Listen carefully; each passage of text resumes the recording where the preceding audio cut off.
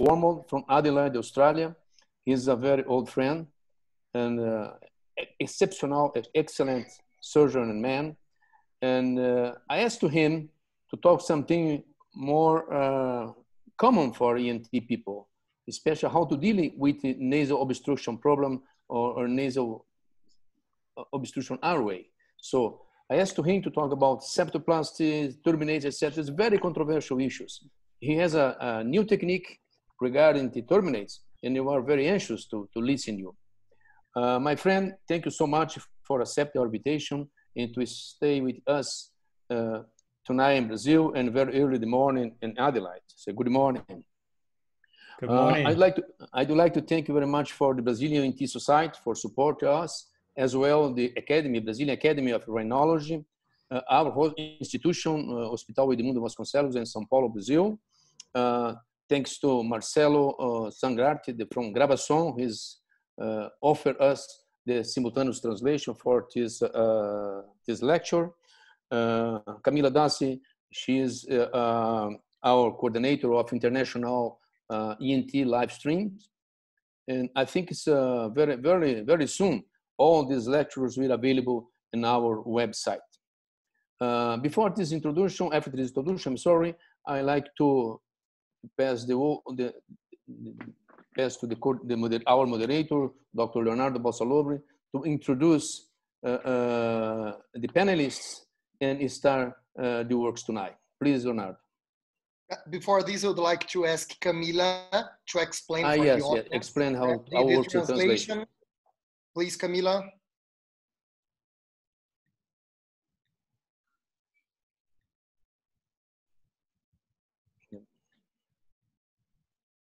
Camila, you have to open your sound. You are muted.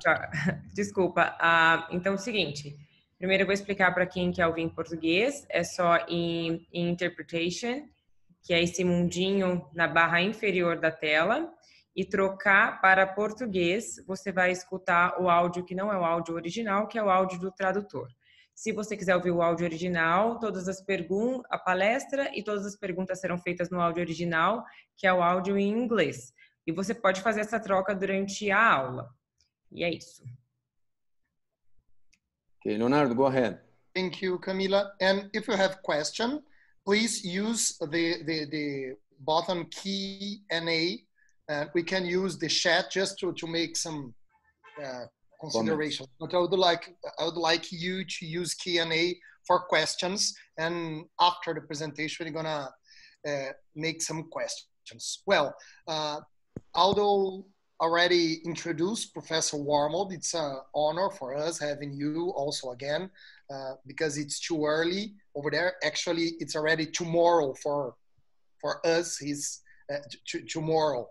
And we're gonna have with us as a panelist that will make questions, Dr. João Mangucci Gomes. He's from Brasilia, a rhinologist and skull-base surgeon. Professor Renato Reutemann. He's from Rio Grande do Sul, Porto Alegre, Professor ENT da Universidade Luterana.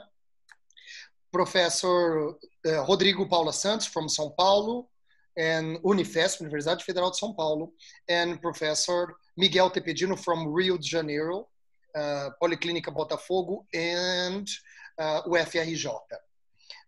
So thank you again, Professor Wormald. Take your time. Thank you again. You can go. Thank you very much. Good morning. It's very early here. It's good evening, I suppose, in Brazil. We hope you're all staying safe in our troubled times that we have at the moment with the COVID virus. We're doing pretty well here in Adelaide. South Australia has not had a single new infection for nearly a month now. So things are returning to normal here. So we wish you well in Brazil and hope things will improve there soon. So Aldo asked me to present something which is commonplace to most ENT surgeons. And I think that you'll find that most ENT surgeons will really need to deal with the nasal airway. And the nasal airway is a really important symptom that patients will present with. And we know that the nasal airway is something that will take precedence over a lot of other areas within the nasal and sinus cavity, because if you don't get the nasal airway correct, then surgery on the other parts of the sinuses will often not be successful. So it's really important that we address that nasal airway. So I just have my disclaimers. None of them are relevant to my presentation today. The aims today is I'm going to discuss nasal airflow because I don't think there's a very good understanding of nasal airflow. And so I would want you to have a clear picture at the end of this lecture, exactly where the air flows in the nose and what that physiology looks like.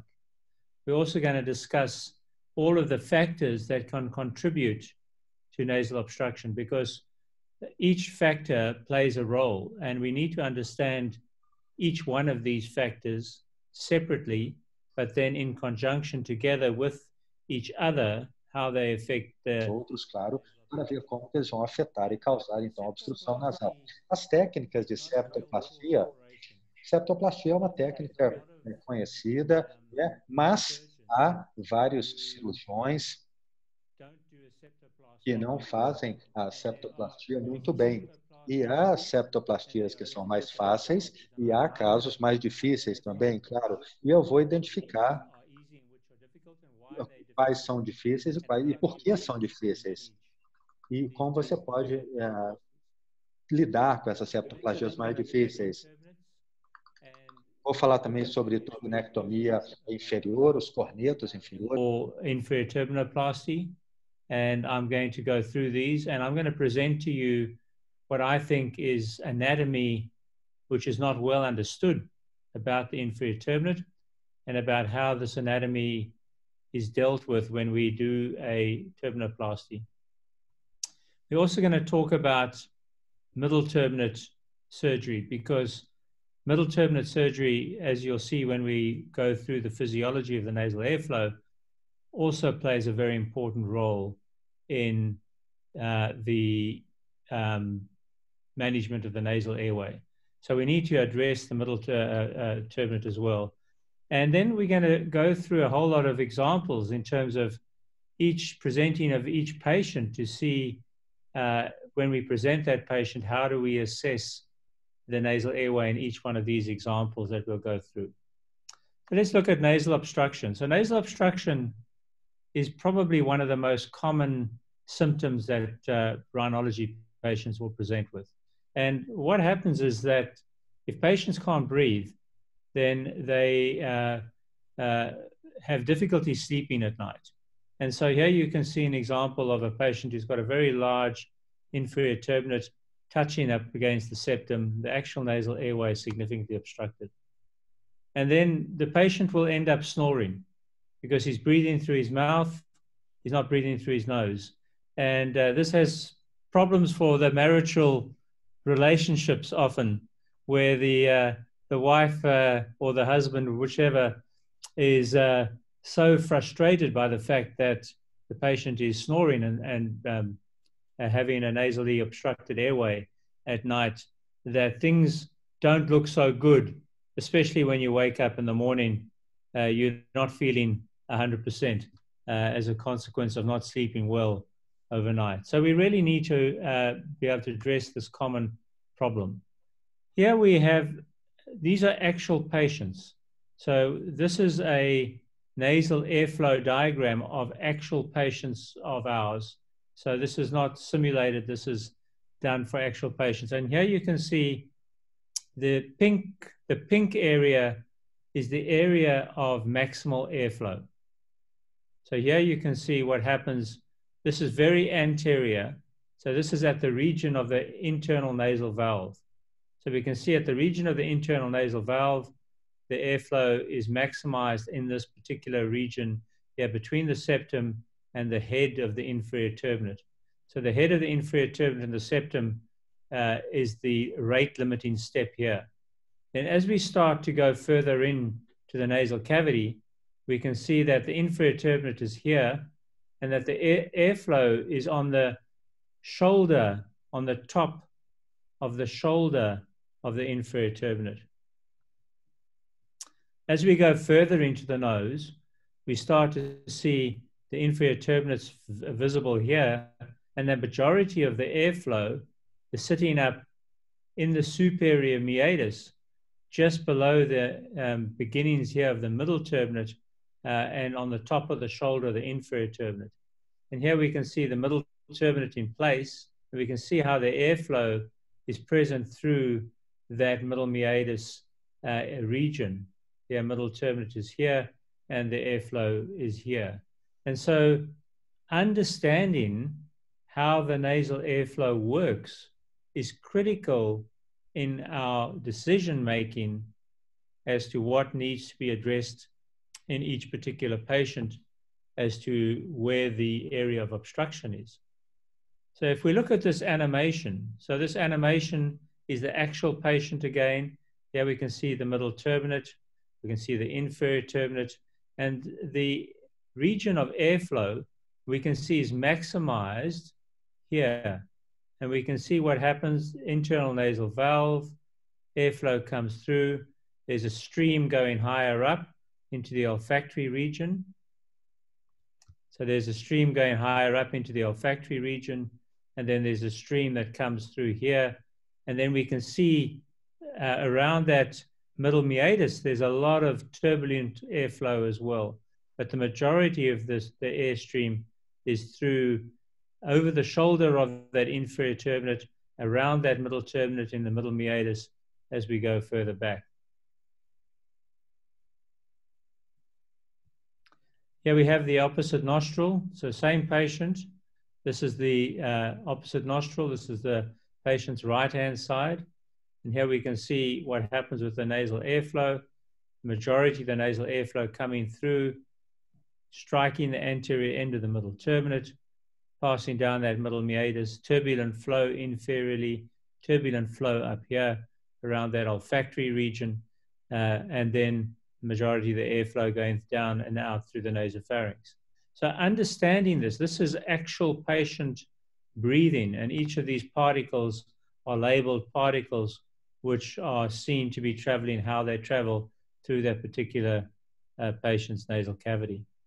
So if you look at it from the front, so we can see here, this is the area of the anterior nasal valve. Here we have middle turbinate, and we can see how the airflow passes over the shoulder of the inferior turbinate and through underneath the middle turbinate and then down into the nasopharynx. And we can see what actually happens. There's recirculation of air, there's turbulence of that airflow. All of this helps with the humidification and the warming of the air, which are the primary reasons why we have the nasal airflow physiologically as we do through the nose at the moment. This is a different patient now. So these are actual patients. This is not just a simulation. This is an actual patient. And you can see in this patient, the airflow is a little bit more how we would see it to be traditional, in the fact that there's more airflow through the inferior meatus in this particular patient, but still the majority of that airflow is going over the shoulder of the inferior turbinate. I keep emphasizing over the shoulder of the inferior turbinate because one of the key aspects that we need to understand is that we need to keep the turbinates in a torpedo shape, because it's that torpedo shape that allows the airflow to move between the shoulder of the inferior turbinate and the middle meatus and through the inferior meatus. If you lose that torpedo shape of the inferior turbinate, you start to disrupt this physiology of this nasal airflow quite significantly. So you really want to make sure that whatever we do in the nasal cavity, we preserve that torpedo shape of those turbinates to be able to preserve that nasal airflow. Here you look at it from the top. So superiorly, internal nasal valve, middle turbinate, nasal cavity, middle meatus. We can see this patient's had previous surgery. So there's some penetration of the maxillary sinus through a surgically created middle meatal antrostomy. So if you look at it, most of the airflow is in this direction.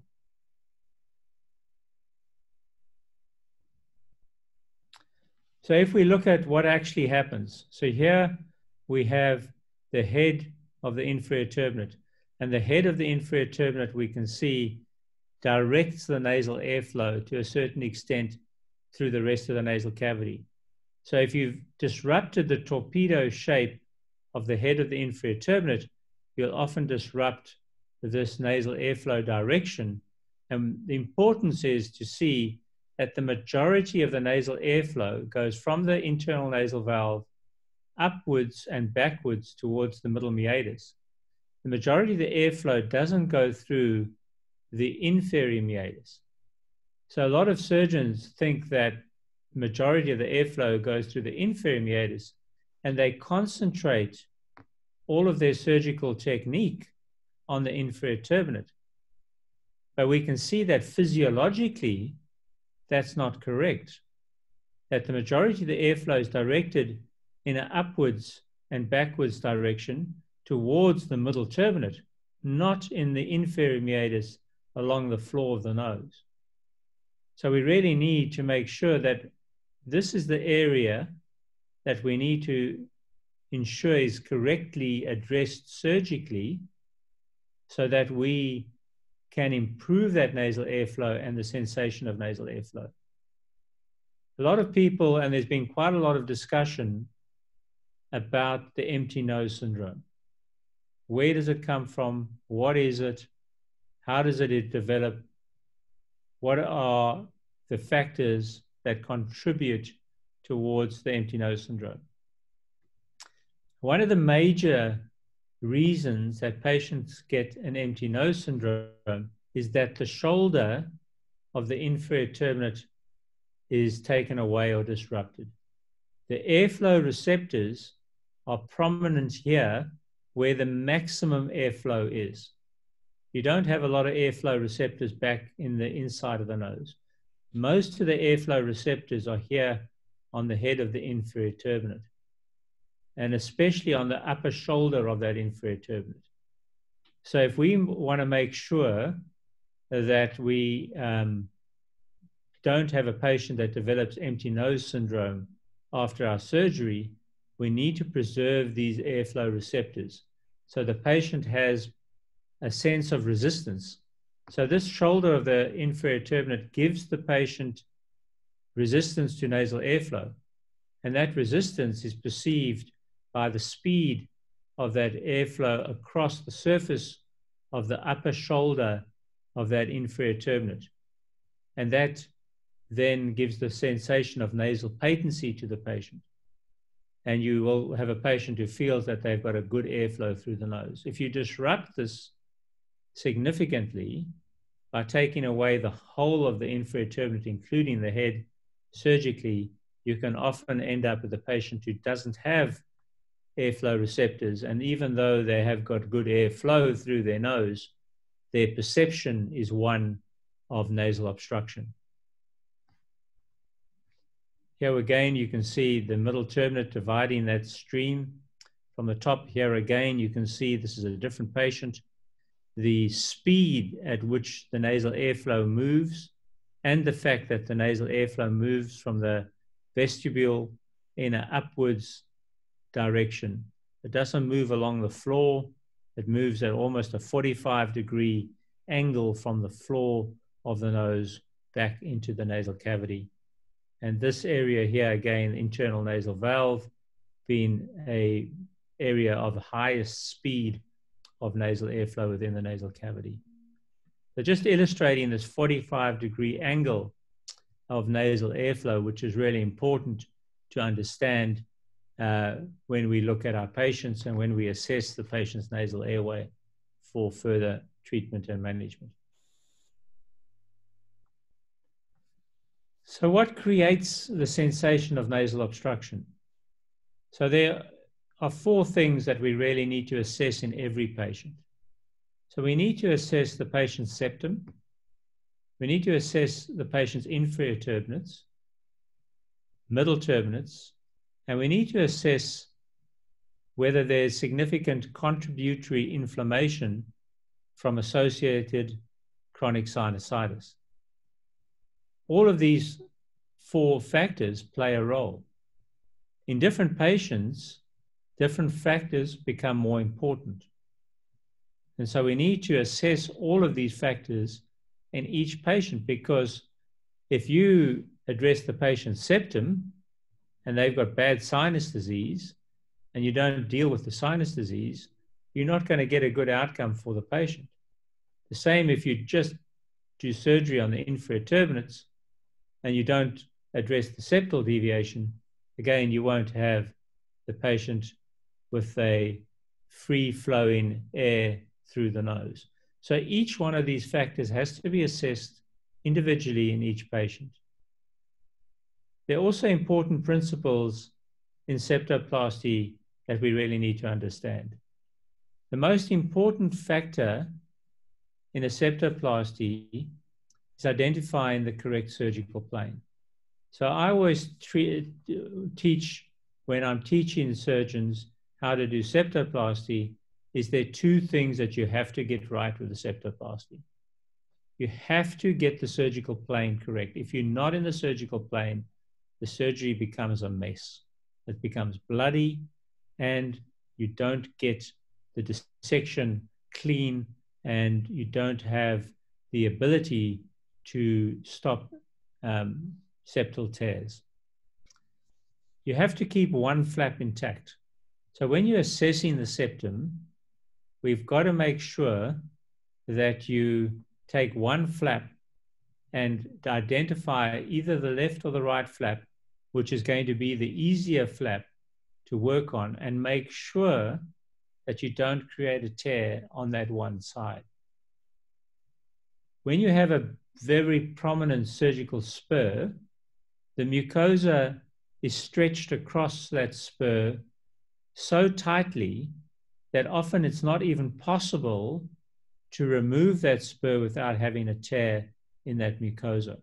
So you know that when you have a very sharp, prominent spur in the septum, there's a high likelihood that you're going to end up with a tear over that very prominent spur where the mucosa has been stretched so tightly. Therefore, if you don't keep the opposite flap intact, you're going to end up with a problem. And so it's critical that you do these two things correctly when you're doing a septoplasty.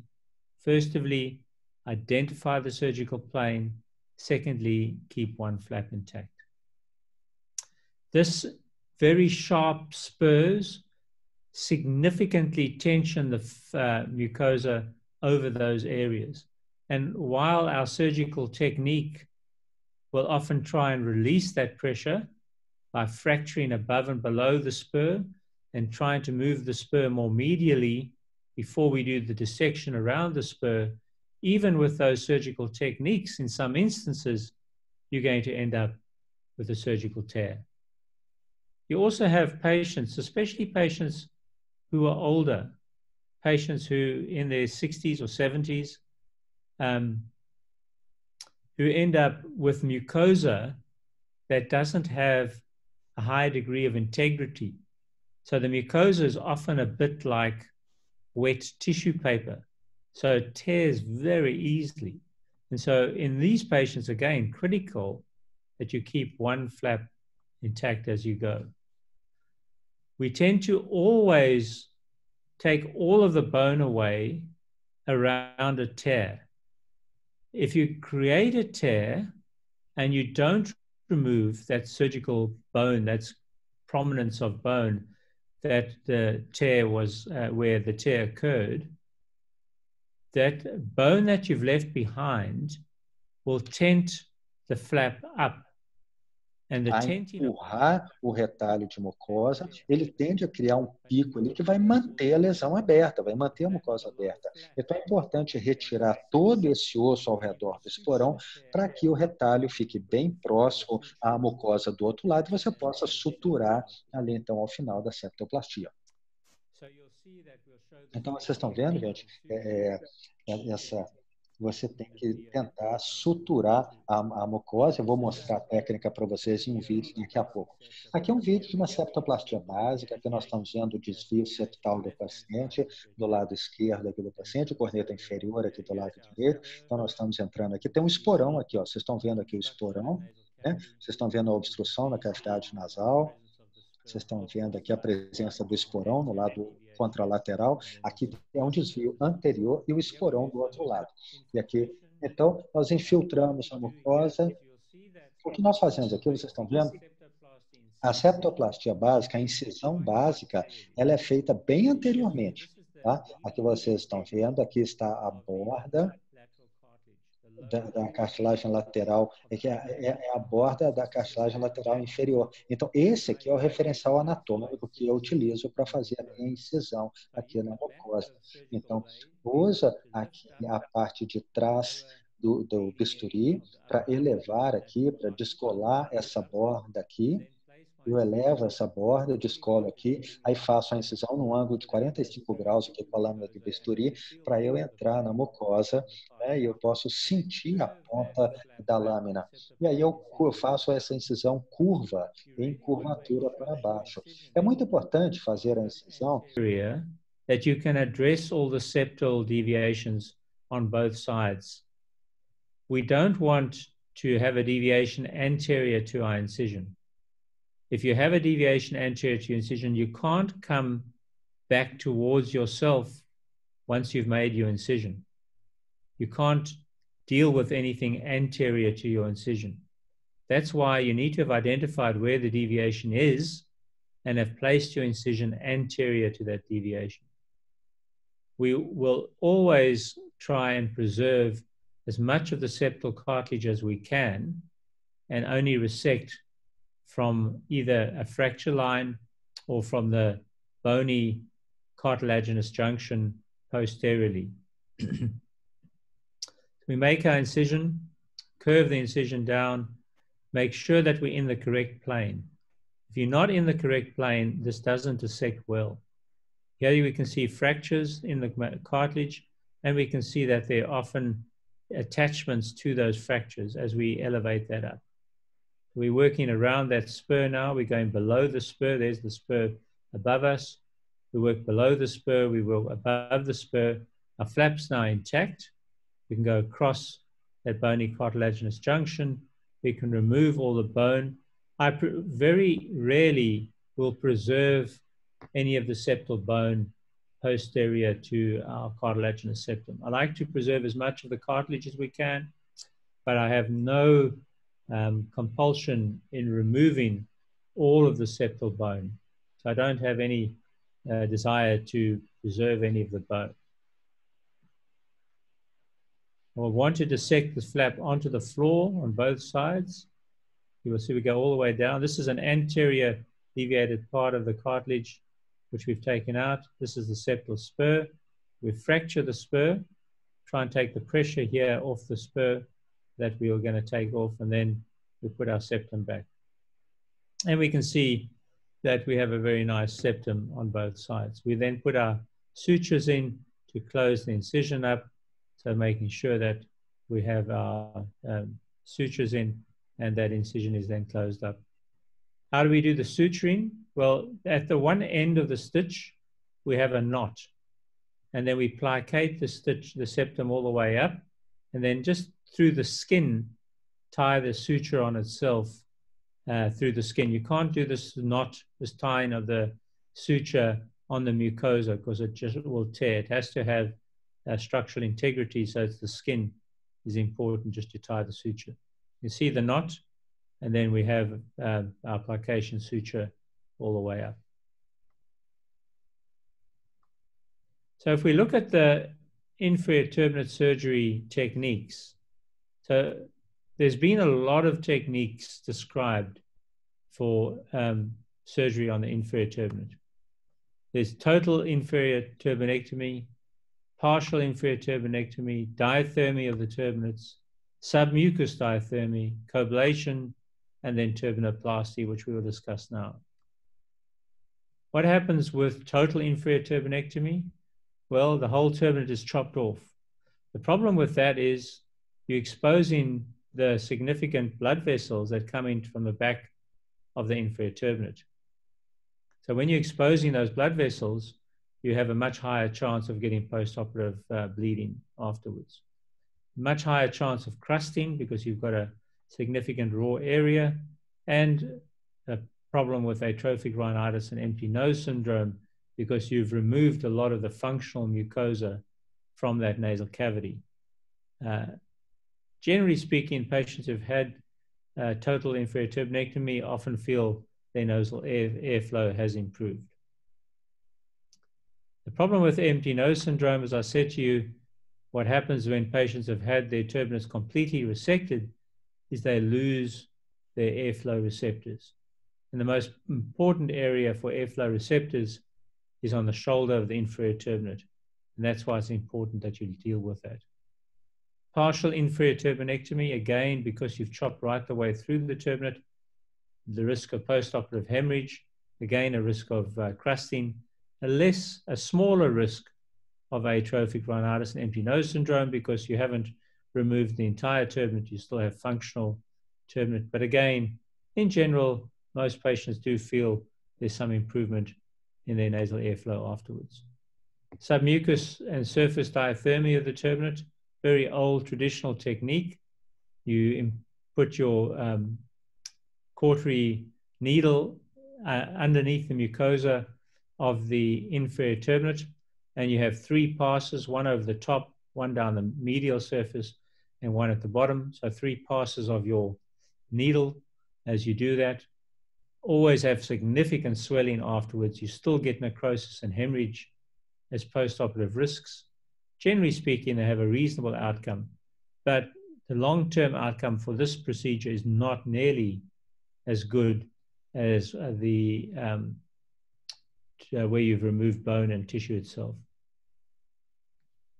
Coblation, again, you're dealing with removal of the mucosa.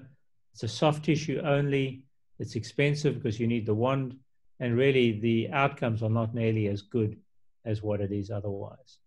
So turbinoplasty, I believe the most important thing about a turbinoplasty is removal of the bone. If you don't remove the bone of the inferior turbinate, you don't end up with a long-term improvement in your outcome. So it's really important to remove the bone of the inferior turbinate. What we want to do is preserve most of the medial mucosa of that inferior turbinate. So the medial mucosa is the functional mucosa. So that's the mucosa that holds the airflow receptors.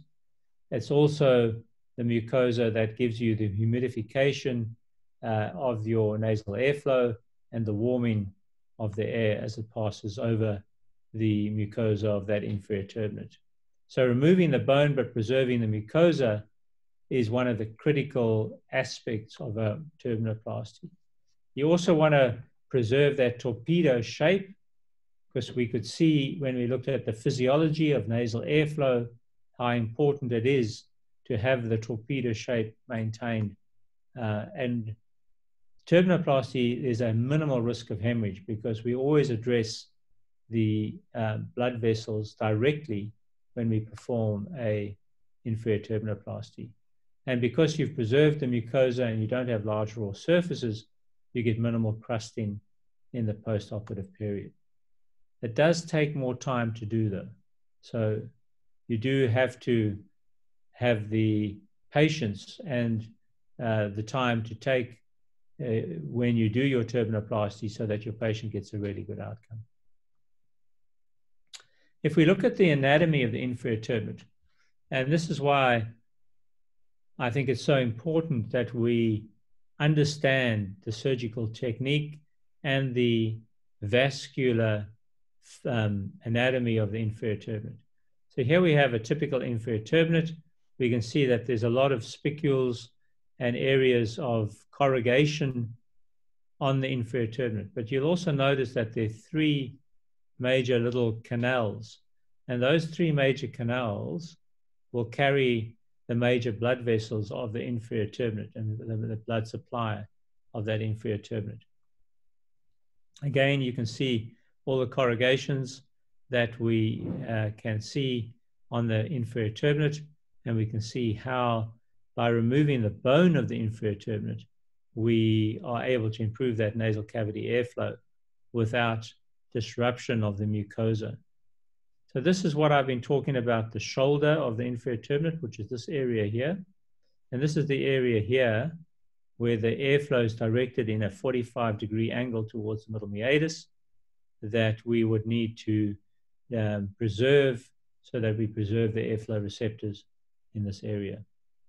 So this is a cadaver dissection of the blood vessels of the inferior turbinate. So here we can see at the back of the inferior turbinate, the branch of the descending palatine artery comes in, and typically we will have 3 branches. We have a superior medial branch, an inferior lateral branch, and a branch here which is inferior medial. But typically there are 3 branches of the blood vessels of the inferior turbinate. Here we can see we did 16 cadavers, 50 patients in which we identified all of these blood vessels to see what proportion of patients had which blood vessels in place. So 60% of the cadavers and the patients had 3 arteries, 1, 2, and 3. 30% had 2 arteries, and 10% had 4 or more arteries. So there's often quite a lot of vascular anastomosis between these arteries in the inferior turbinate as well. So this is the most common artery that we've seen in all of our dissections. So 96% of patients have a superior medial artery, 82% have a lateral inferior artery, and 70% have an inferior medial artery. So those 3 arteries are the most common arteries that we will see when we do a turbinoplasty. The other important anatomy, which really is poorly understood, is that the vast proportion of the blood supply of the inferior turbinate comes from a branch from the descending palatine artery and not a branch of the sphenopalatine artery, which was previously described. So if you look at all the textbooks, they will say the sphenopalatine artery divides, and then you have a branch from the sphenopalatine artery that comes down to the head of the inferior turbinate to give the blood supply. That's not the case in the majority of the patients and cadaver dissections that we did. We could see that this branch actually came from the descending palatine artery. So 70% had a major contribution from the descending palatine artery, and then there was some other contributions from the other blood vessels. So here we have the inferior turbinate. So the first thing you can see we do, is we create a little window. So there's 2 things we want to do. We want to preserve this mucosa here. This mucosa we can remove because we want to identify the bone within the inferior turbinate. So we take the microdebrider and just create a little window, and then take the mucosa off the lateral aspect. We then identify the surgical plane between the bone of the inferior turbinate, and then using a dental elevator, we can then elevate the mucosa off the bone. And as we elevate the mucosa here, you can see the medial superior blood vessel lies often in an actual canal itself, or in a groove along that medial aspect. So here we'll visualize that vessel as we do that dissection. We'll take that vessel, and you can see it coming out of its canal now as we dissect it out of the canal. So as we come down inferiorly, we start to see the inferior and lateral blood vessel. Taking all the bone out, see all the medial mucosa is preserved, removing the bone. We're going to go right the way back. Here's the superior medial vessel. And you can see that as we get back, you start to see how there's all these anastomoses of these blood vessels at the posterior end of the inferior turbinate. It's really important that we identify all of these vessels coming through. We take our bipolar cautery and we cauterize these vessels from the back end of that inferior turbinate.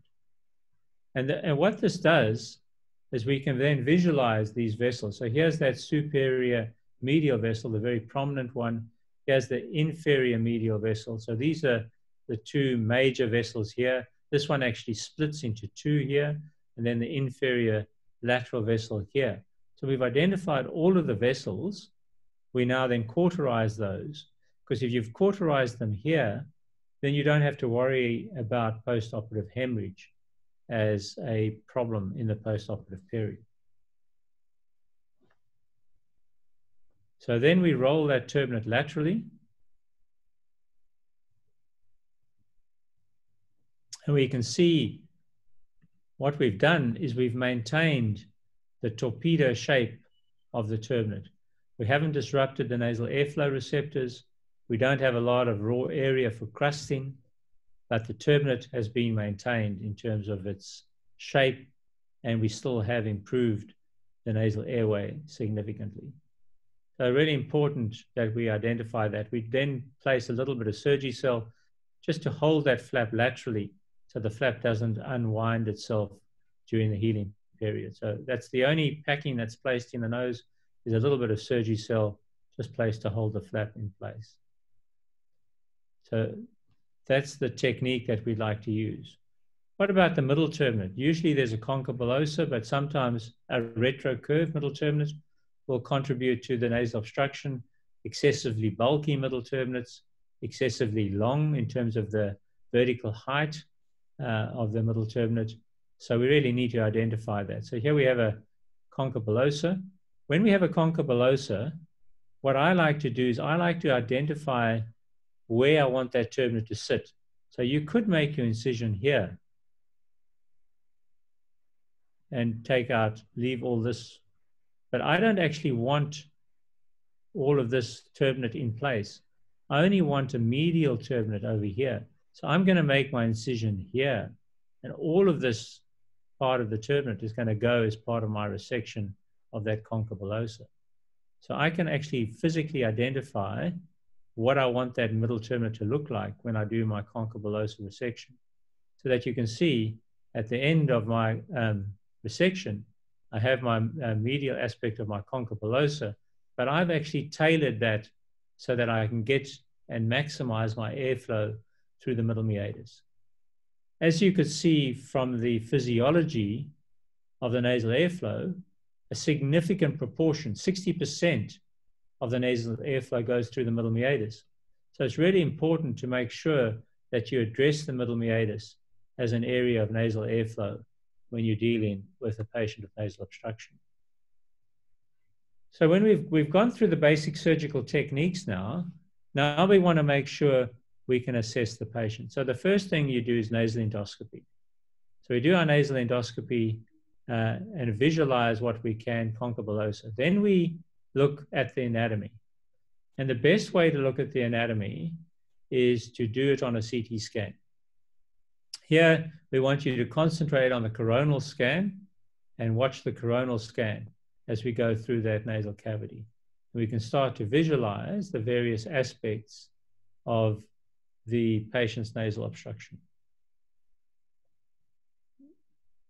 A couple of things you can see, there's a lot of nasal crowding. There's a significant issue here with the septum, the septal spur. This has occurred when the maxillary crest has been bent right over to more than 90 degrees right angle from the vertical of that maxillary crest. So this is probably one of the most difficult septoplasties to do, because you've got this very sharp edge of the mucosa tented around that spur, and because it's anteriorly based, and because this here creates a problem for you to be able to create a tunnel underneath the deviated portion. Easy to get your mucosal plane here, not so easy to get underneath and tunnel your mucosa off this below that very prominent right angled crest. So this is the most difficult septoplasty to do.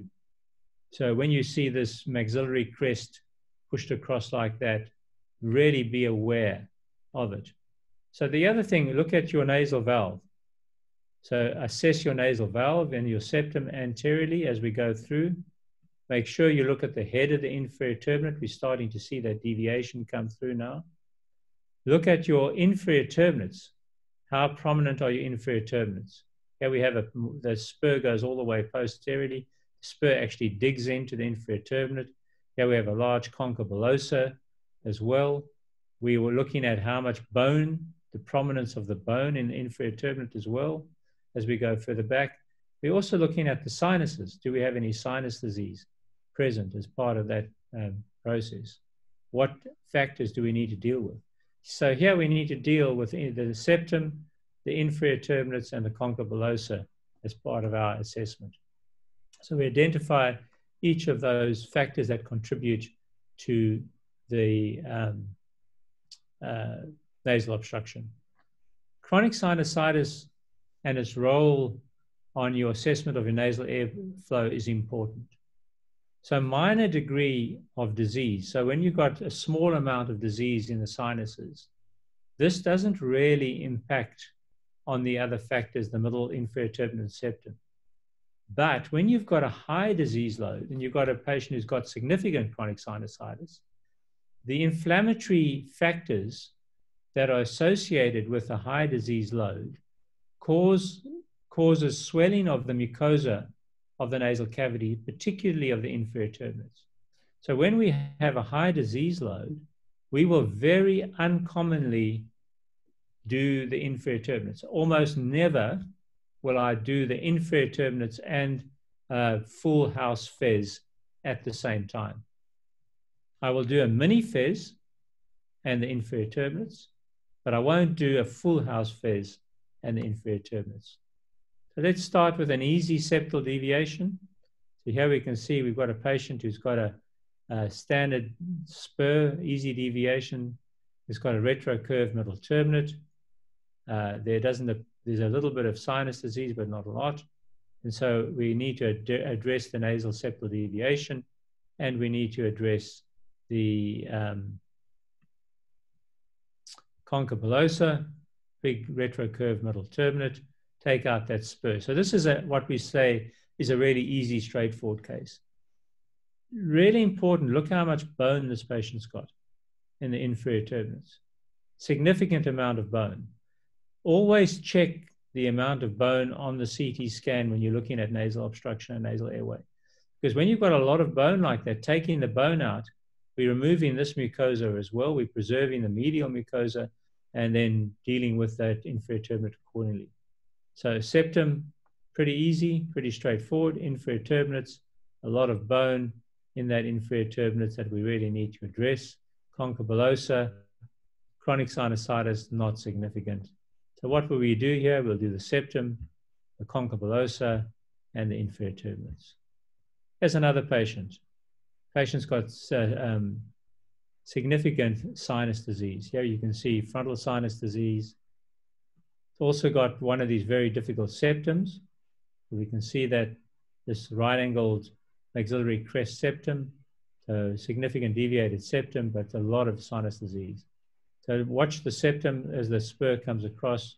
You have that right angle, very difficult anterior deviated nasal septum. So septum, we'll deal with the chronic sinus disease, but we'll do the middle turbinates because there's a concha bullosa. If we have a look at the concha bullosa, so we'll deal with the concha bullosa, we'll deal with the middle turbinates, we'll deal with the sinus disease, but we won't do the inferior turbinates in this patient. So no inferior turbinates because we've got significant sinus disease, and you don't need to deal with the inferior turbinates when you have significant sinus disease. That is really important. I've been through that mini fez. This patient's only got maxillary sinus disease and a deviated septum. So we will do the inferior turbinates in this patient. This patient, a lot of sinus disease, we won't do the inferior turbinates. So mini-fez, we will do often the turbinates with mini-fez. Full house fez, very rarely will we do the inferior turbinates, but we will often do the middle turbinates because the middle turbinates contribute significantly to the nasal airflow. So all septoplasty is the same, easy, difficult, and very difficult. Easy that we've been through, we've decided, told you how to do that. What about the very difficult ones like this one? We'll show you how we do that. So this is that deviated septum where the maxillary crest is pushed over at right angles, and we start to see the deviation. So we've created that mucosal inflammation. There's a spur here in the middle meatus, as we can see. You can see the deviated septum away from this side, concha bullosa on this side, which we'll need to deal with. The patient's got a lot of sinus disease, quite an anterior nasal incision for our septoplasty, identify our surgical plane, making sure that we go back. What we'll do is we'll go through the septum, make sure that the flap on the opposite side is intact before we come and deal with the spur on this side. So we go through the septum and then make sure that we come anterior. We often excise this cartilage, leaving the 2 millimeters of cartilage attached to the maxillary crest. Take this down, right down to the floor of the nose on this side. So making sure that we on the opposite side, we go down all the way to the floor. So sometimes when you have a very tight attachment, here we will often take a scalpel blade just to make sure that we stay on the bone. So as we're coming down here onto the floor of the nose on the right-hand side, using our scalpel blade just to take off this attachment here onto that maxillary crest. And that maxillary crest is now deviated. Here we can see right angle deviation of that maxillary crest. So as we said, this is a very difficult septoplasty. Take the cartilage out next, and then leave the bone as our final aspect to remove this right angled deviation of that maxillary crest. Here we take out the cartilage, and we then, so once we've taken the cartilage out, we're then left with this right angle deviated maxillary crest. We've got the mucosal flap nicely dissected on the opposite side. So here we try, the important thing here, look at the angle of the dissector. The angle of the dissector is following the angle of the mucosa. Because the mucosa goes underneath this, this deviated, right angle deviated maxillary crest, you've got to keep the dissector. Então, nós temos que manter o plano de dissecção no mesmo plano do desvio aqui, onde estaria a mucosa. Se você empurrar direto para baixo, você vai rasgar a mucosa, você vai lesionar a mucosa aqui. Então, é importante manter o plano cirúrgico no mesmo plano ósseo, do contrário, você vai danificar a mucosa, vai lesionar a mucosa. Aí, depois, nós fazemos a fratura desse osso para o ângulo correto. E aí retiramos aquele pedaço de osso, retiramos a parte desviada até lá atrás. E aqui nós soltamos aquela parte do esporão até lá atrás. E vamos ao redor aqui do esporão, sempre descolando a mucosa, retirando a parte desviada. Aí geralmente acontece uma lesão aqui, geralmente você rasga um pouquinho a mucosa aqui, mas o outro lado está intacto, não tem problema. Aqui eu estou retirando aquela crista, sobrou um pouquinho de crista anterior aqui, vocês estão vendo? Eu estou soltando aqui, fazendo a dissecção. Vou retirar essa parte aqui com a lâmina de bisturi. Agora fraturamos medialmente a crista para fazer a remoção, eliminando dessa forma a tensão sobre a mucosa. E aqui vocês estão vendo, nós retiramos a crista.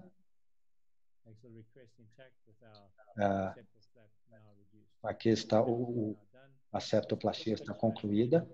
Esse paciente tinha doença sinusal, vocês estão vendo aqui. Então, por isso, nós não vamos fazer os cornetos inferiores, vou fazer a concha bolhosa nesse caso. Vamos tratar a concha bolhosa, retirar a concha bolhosa aqui, tratá-la. E aí fazer a cirurgia sinusal, abrir todos os seios da face. A cirurgia aqui já foi feita, a cirurgia sinusal. Aí, e não, nesse caso, não fazemos corneta inferior. Esse paciente tinha muita doença sinusal. Então, nesse caso, não acreditamos que a doença, que o corneta inferior esteve contribuindo para a obstrução nasal. E só a doença sinusal já vai resolver, aqui fazendo a sutura de plicatura para comprimir os retalhos septais, para que eles colhem de maneira adequada, corrigindo a incisão também do septo, ou fechando a incisão anterior no septo. Aqui é um outro paciente, aqui nós temos um paciente que tem um desvio grande, com esporão septal, concha bolhosa. Então, nós vamos ver aqui, ó, aqui é importante, esporão septal. Aqui nós fazemos a incisão, descolamos até a porção posterior do septo, vamos abordar então o esporão, retirar, preservando a cartilagem anterior, removendo o esporão aqui a partir da porção anterior. A mucosa, vocês podem ver aqui, rasgou aqui um pouquinho, e tem rasgou um pouquinho aqui também, ó, uma outra lesão aqui, mas aonde nós temos uma lesão na mucosa, a gente sutura. Onde rasgou a mucosa, a gente faz uma sutura. E aqui voltamos depois, então, para fazer o corneto. Aqui, técnica para o corneto inferior. Retiramos o osso, abrimos aqui. Blood vessels as we go back. So here you'll start to see taking the bone out, really important to remove the bone. Here we have the blood vessels, the superior medial blood vessel, inferior medial, roll that turbinate all the way back. If we feel that we haven't got a reasonably patent nasal airway, we can deal with that as well. We'll show you some techniques to be able to deal with that. So what happens, inferior turbinate, we really want to preserve the warming and the humidification. It's really important that we do that as part of our physiology. What happens though when your septum's straight and you've got a very narrow internal nasal valve? How do you deal with a patient who's got nasal obstruction?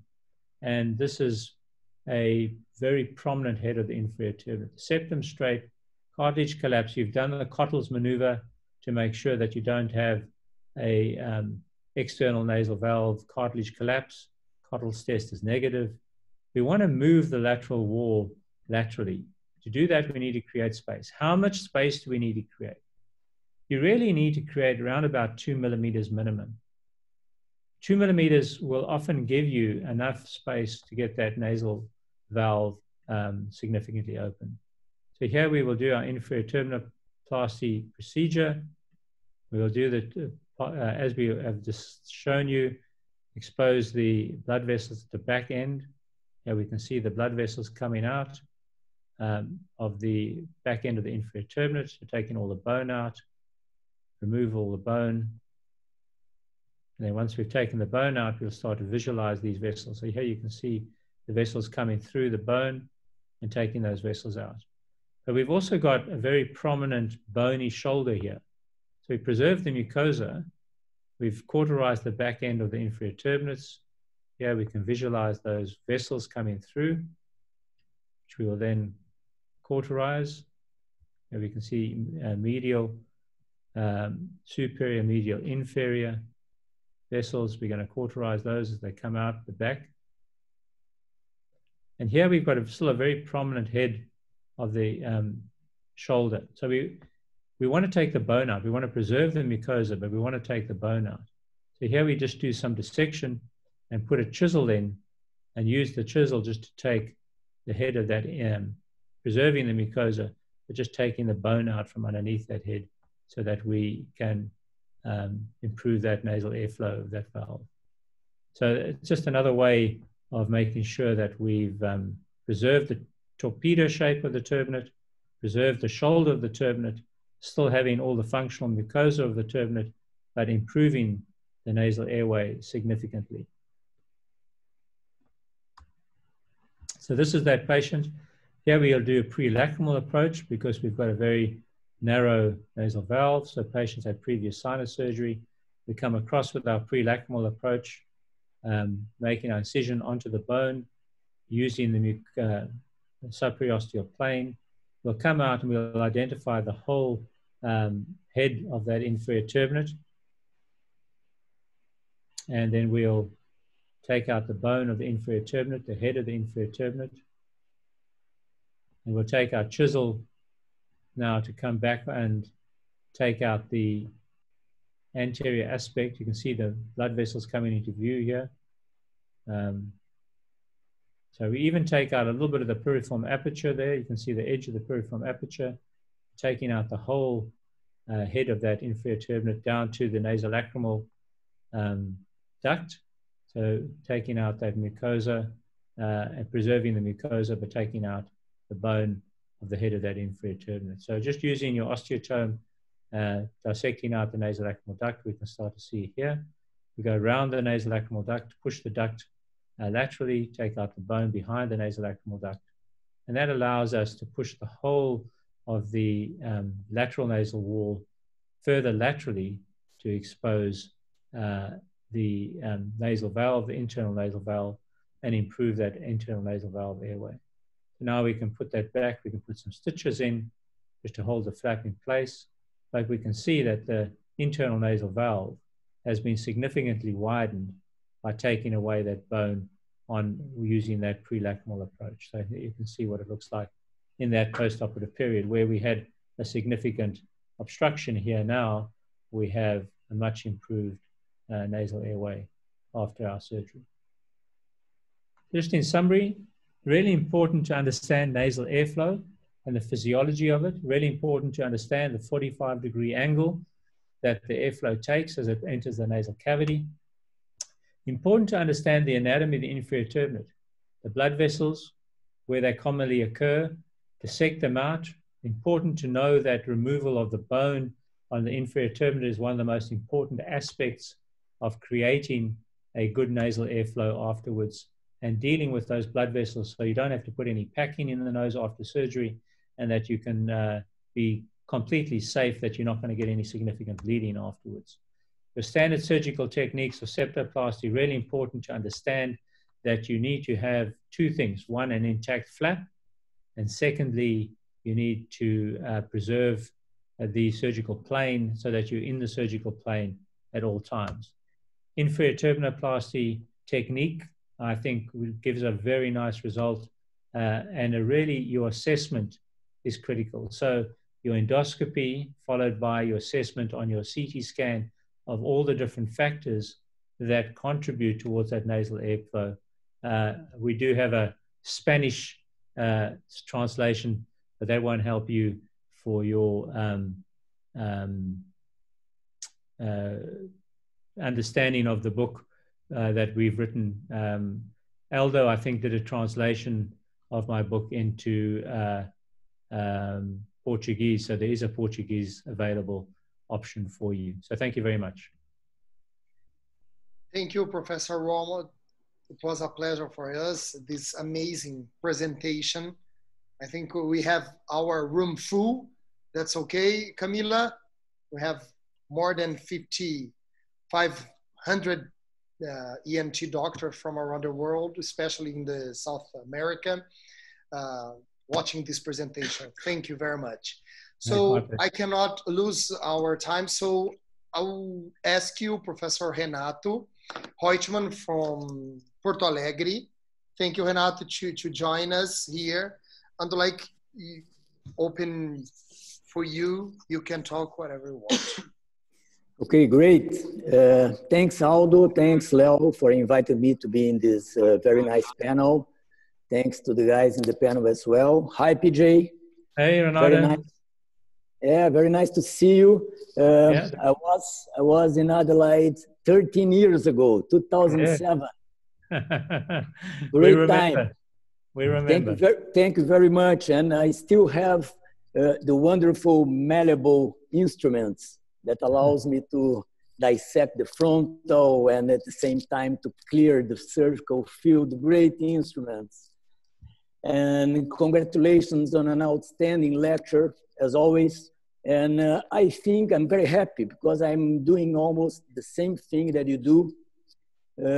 And I will concentrate my attention to the inferior turbinate because we still see many patients here with empty nose syndrome. And I think you gave us a very nice message. For me, is the most important message is that the more space in the nose does not mean better nasal function. That's a very important message. So if let's say, if you have a patient with empty nose syndrome, what do you do, PJ? That's the $1 million question, isn't it? Yeah. So unfortunately, touch wood, I've never seen one of my patients that I've operated on ever end up with empty nose syndrome. And I think the reason for that is that we preserve the mucosa. We don't chop the turbinates out completely, and that we understand what needs to be preserved. So I think that if you do have patients with empty nose syndrome, creating a little bit of nasal resistance by implanting either cartilage or bone or underneath the mucosa in the region of the head of the inferior turbinate, trying to recreate that torpedo shape in the head of the inferior turbinate is one of the few things that you can do to try and improve the function of the nasal of the patient. But most of the time, if I can, I would try and avoid operating on these patients, because these patients will often have a lot of psychological overlay. So I think that there is a lot of psychosomatism in these patients. And so as soon as you operate on them, they become yours for life. So I would, if I can in any way avoid operating on these patients, I will. So, you know, I do think that they are very difficult patients to manage. One more question, PJ. In the preoperative setting, do you have any tests for nasal sensation? Do you check the nasal sensation of the patient before surgery, or we cannot do that? I don't normally know, because, you know, I think that when you assess your patient, 99% of them will have identifiable causes that you can address surgically to be able to create the nasal cavity that's going to be optimal and functional for that patient. I think trying to predict which patients are more likely to get empty nose syndrome before operating on those patients is very difficult, and are probably unnecessary, because, you know, I don't know how many thousands of patients I've operated on in my lifetime, but touch wood, I've never had a patient who's developed empty nose syndrome. And I think the reason for that is we preserve the mucosa, we identify the critical structures that need to be addressed without actually doing any factors which will contribute towards the development of empty nose syndrome. I do think that it's really important that if you do that, the likelihood of you ending up with a patient with empty nose syndrome is very small. So the need to actually do tests before surgery is really not there. Okay. Leo, can I ask one more question? Sure, go ahead, Renato. PJ, let me ask you about chronic rhinosinusitis and the middle turbinate, okay? Forget about concha bullosa, but when do you resect the middle turbinate in patients with, let's say, eosinophilic chronic rhinosinusitis? So I used to be very conservative with the middle turbinate. I used to be a protector of the middle turbinate at all costs. But as I've got older and hopefully wiser, I realized that the middle turbinate is one of the villains of the piece, especially in patients who have severe nasal polyposis. So in patients who've got significant nasal polyps, I will resect the middle turbinate in almost all of those patients. And the reason for that is not only does it improve the nasal airflow after surgery, but it also allows for the more effective delivery of topical steroids via your nasal wash in the post-operative period. So the problem, if you've left your middle turbinate behind in a polyp patient, if the middle turbinate swells and becomes significantly polypoid, that obstructs the access of the wash to the frontal recess, to the ethmoid cavity, to the sphenoid, and you don't get the same delivery of the steroids into those areas. When I do a resection of the inferior turbinate, a middle turbinate, I will only take the bottom half. I think it's important to preserve the rest of the middle turbinate because you're preserving not only the mucosa, which is important in the nasal airflow, but you're also preserving the areas where you possibly have smell receptors, and you want to not damage that sense of smell in any way. So when I do a resection of the middle turbinate, it's normally just the lower half of the middle turbinate, and it's usually in patients who've got severe polyposis. I tend to always preserve the middle turbinate in patients who don't have polyps, who just have chronic sinus disease. Perfect, PJ. Wonderful. Take care. Thank you, Renato. Now I invite Rodrigo. So good evening, Dr. Wormald. Thank you, Aldo, Leonardo, and everybody for this invitation. It's an honor for me. So I was very impressed the way you could shine some light or show your insights in this subject that we always or frequently take for granted, or we overlook even our conferences and for our residents. Everybody thinks that this is first year, second year surgery.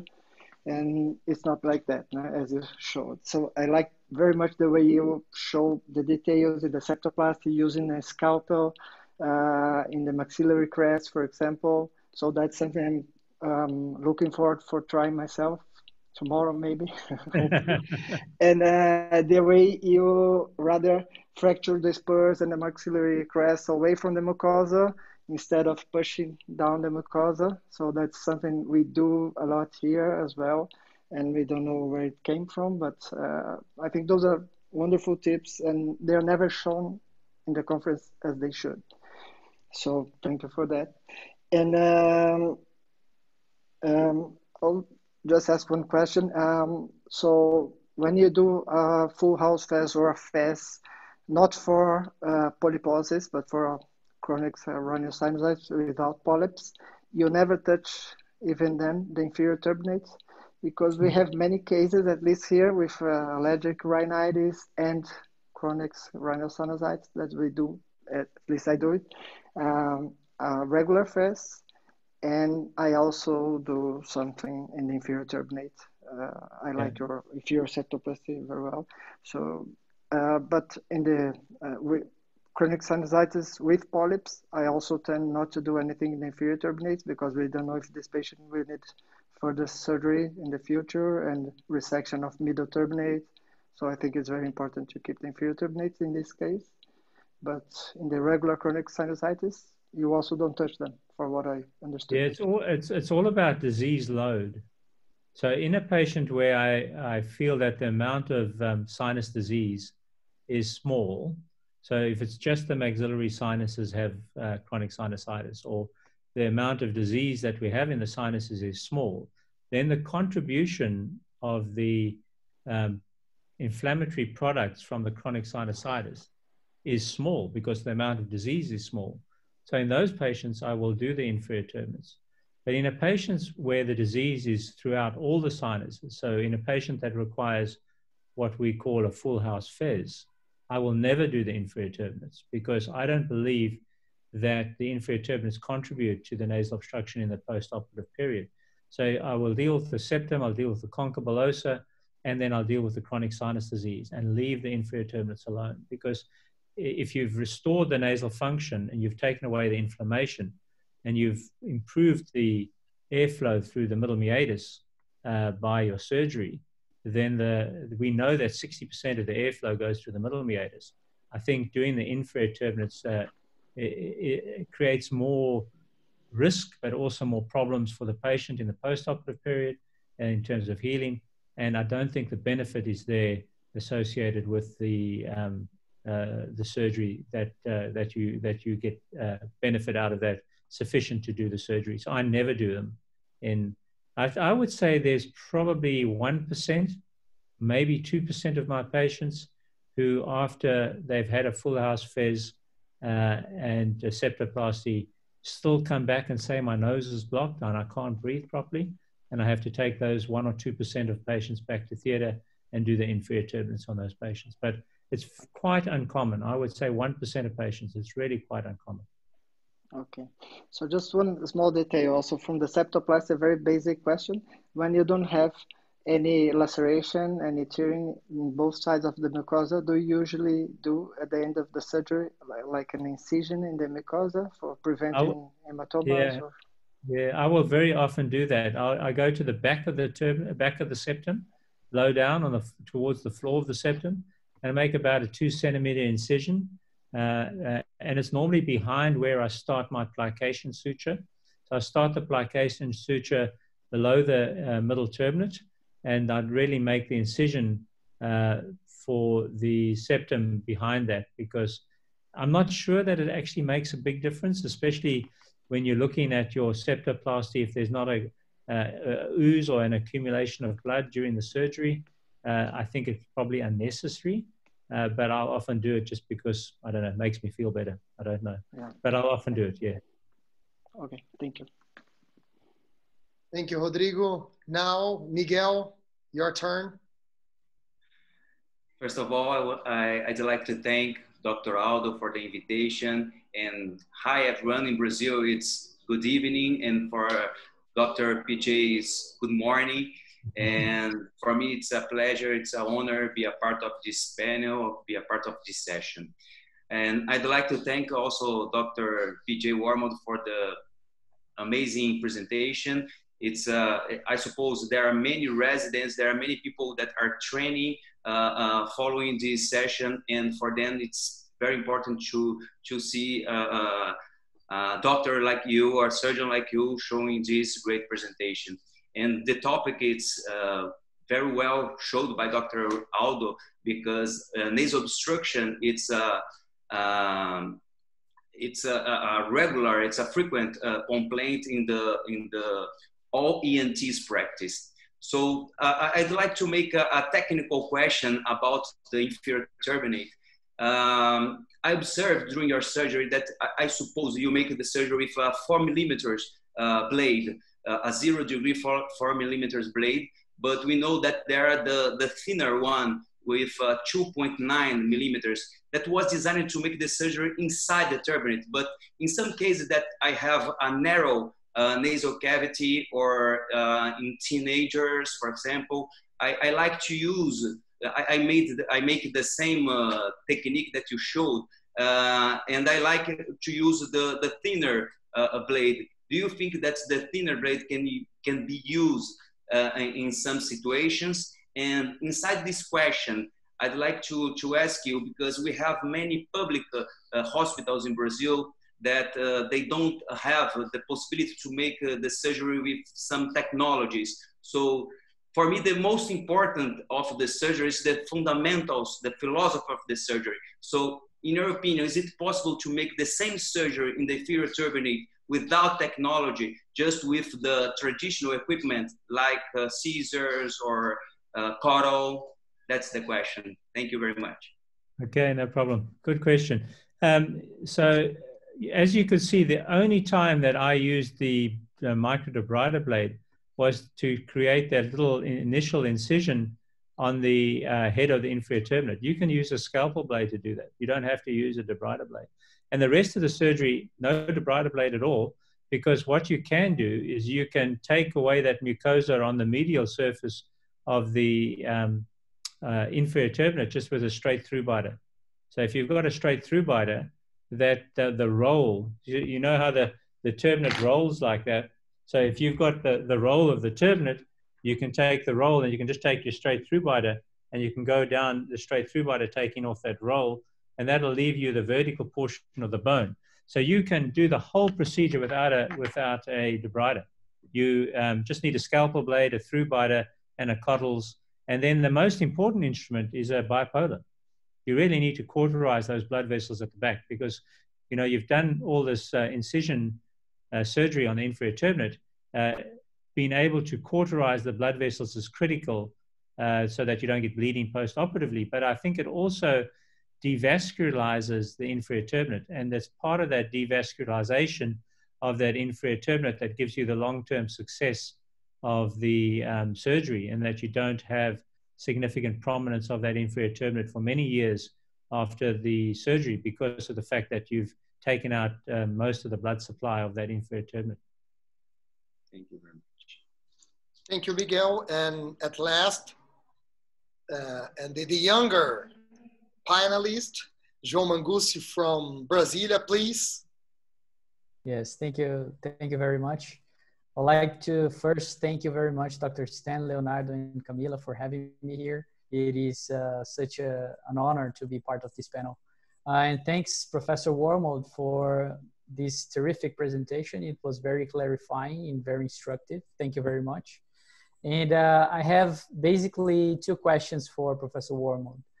Your videos seemed bloodless. They were very nice, and the dissection technique is very nice. And there was very little amount of blood. And my question is, what do you use for topical vasoconstrictors or and injections before doing the surgery? Yeah, so thank you for the question. We infiltrate with 1 in 80,000 lignocaine and adrenaline, both the head of the inferior turbinate, and I then take a spinal needle and I actually infiltrate the back of the inferior turbinate as well. So I use both the anterior end of the inferior turbinate and the back end of the inferior turbinate with 1 in 80,000 lignocaine and adrenaline combination. We use standard decongestion. You know, for us, it's a cocaine solution topically, but you know, if you don't have that, you could use Afrin or whatever you normally would use as a decongestant for that process. But I think it's important. The injections are important for that. Obviously, your anesthetic technique is important, making sure your blood pressure and your pulse rate are controlled as well. So that's also important. Sure. Do you use topical adrenaline, Professor Wormald? Yes. So my solution for decongestion, so we mix up a solution of 2 moles of 10% cocaine, 1 mole of 1 in 1,000 adrenaline, and 7 moles of saline. And that makes 10 moles total. And what we then do is we take a Mericel sponge and we cut the Mericel sponge into 6 pieces. And we put 3 pieces on the left, 3 pieces on the right, soaked in that solution. And we do that at the beginning of the surgery. And then during the surgery, we use the same Mericel sponges if we need to have further decongestion during the surgery. So topical adrenaline, topical cocaine, and saline all mixed together. That's very nice. My second question is in regards to those very anterior septal deviations, those deviations that are not in the bony part, but in the cartilaginous part of the septum. I mean, that are basically on the small leg of the outstrut, on the caudal area. What do you usually do for these septal deviations? Do you do an open rhinoseptoplasty or do you do everything endonasally? No, you can't do those. The very anterior deviations of the cartilage, you can't do endonasally, and I don't think it's a good operation to try. So I think an external septorhinoplasty is definitely the way to go for that. And you know, doing that external septorhinoplasty, actually removing the whole cartilaginous septum, swinging it around and replacing it is probably the best option for those patients. Fortunately, it's not a common event. They're infrequent, so we don't have to do that too often. But certainly when you do have that very anterior deviated nasal septum, it's very difficult to try and manage that endoscopically, I think. All right, thank you very much. And I hope you have a nice day there in Australia. Great. Actually, you have many questions from the audience. I will try to choose many of them. First of all, we have a question from Otávio Pilcher from Porto Alegre. He would like to know, how do you address, if you address the nasal septum swell body? Do you have an experience about this? Do you think it's having an impact in the nasal blockage? Yeah, no, good question. The nasal septal swell body, I don't think plays a significant role. I think it's if you've taken your septum and you've done the removal of the bone of the septum, around where the swell body is, you have significant bone of the junction of the cartilaginous septum with the bony septum. And if you've taken out the bone and cartilaginous portion of the septum at that point, that gives you enough narrowing in that area where you don't deal with the nasal septal swell body. I don't think it's a good process to deal with the nasal septal swell body. I don't think it's surgically necessary, and I don't think it's wise to try to do it. Great. I have another question from Professor Vilma Terezinha from Ribeirão Preto, our former president of Brazilian Academy of Rhinology. She would like to know if you address the inferior turbinate in the pediatric population at the same time you do in the adult ones. Yeah, a good question. I do exactly the same in the pediatric population as I do in the adult, exactly the same. I think it's really important that we preserve the turbinate, we preserve the structure of the turbinate, and that we do the devascularization and taking out the bone. I do exactly the same in the pediatric population as I do in the adult population. Interestingly enough, the question of septoplasty in pediatric patients is one which often is quite controversial. And my feeling is that in the very young patients, what I do is a septal mobilization. So what I'll do is I'll do the flaps exactly the same way that we would normally do the flaps, but without resection. So fracture the bone, fracture the cartilage, fracture everything that we need to, raise all the flaps up, straighten it all up inside the nose, and then suture it all back together again. Great. Actually, this is my question. I would like to know, how do you address the internal valve insufficiency?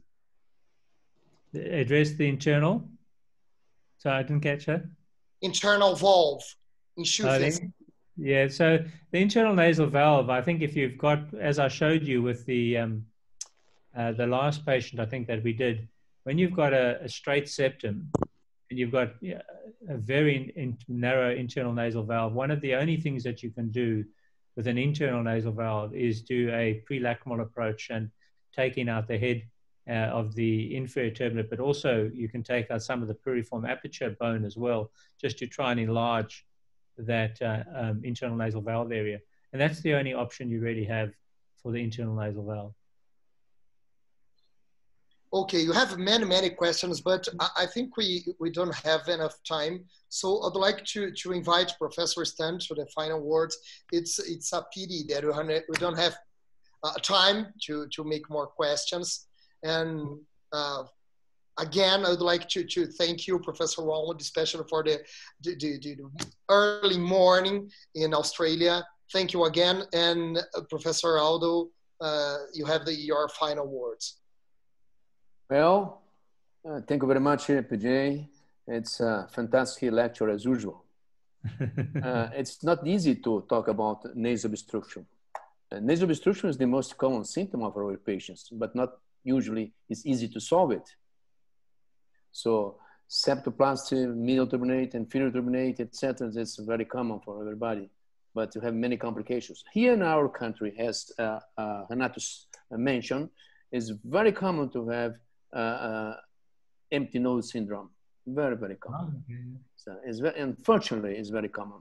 The people remove the inferior turbinate completely and preserve the polyposis and ethmoid sinus. This is the new technique that I name, remove the normal tissue and preserve the disease. So it's really occur very often here in our country. Unfortunately, it's very common. And how to deal with the nasal obstruction is really not easy to do, especially inferior turbinate. I am not against to do surgery of inferior turbinate, but not remove it completely. So it's incredible. But my question, the final question to you is, if you receive a patient with empty nose, with no inferior turbinates, and the patient has a lot of symptoms, you have some special technique to maybe reconstruction the inferior turbinate? Yeah, so thanks, Aldo. The inferior turbinate, the only thing that we can do is we make an incision like a prelacrimal approach, raise the mucosa off the lateral wall where the inferior turbinate would normally be, and then either decide to take some cartilage from the rib cartilage or donate from the patient itself. You know, you need somewhere where you can get either cartilage or bone. I think I prefer rib cartilage. I think rib cartilage is the best to use for this, and really recreate an anterior end. You don't have to do the whole inferior turbinate, just the anterior end of the inferior turbinate in the region of the internal nasal valve to give some resistance against the airflow that the patient will then perceive a much improved nasal airflow after the surgery. That's the only process that I can give. Hopefully things will all settle down, and that your meeting that you have planned for May of next year, Aldo, we'll be able to attend. But and then we can open up all these discussions again and go through a lot more of the questions that we have. So I do thank you for your invitation today to speak, and hopefully we're looking forward to being able to maybe visit with you in May of next year, but that'll just depend on what happens with our viruses. Okay, thank you so much, PJ. Again, I'd like to thank you not only to PJ, but the moderator and all the panelists for the fantastic presentation and preparation for all this topic. And as well, I'd like to thank you, Camila, our coordinator. And my very special thank you to Marcelo. Marcelo is our ENT guy and translator. I checked it, and he did a very good job. Very good job. Congratulations, Marcelo. I like it very much. I think you did a very good job. He's from Brazil, and yes, he's from Brazil. No, he's from Belo Horizonte. I'm sorry.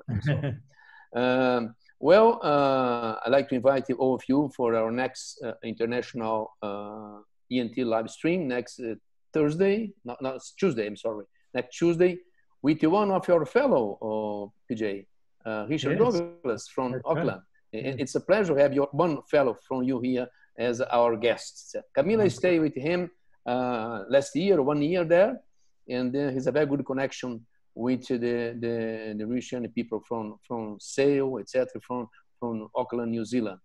So thank you very much for everybody, and I hope to see you in a very, very near future. Bye-bye. Thank you very much. Thank you, PJ. Thank you. Okay, bye. Bye, everybody. Thank you. Bye-bye. Thank you.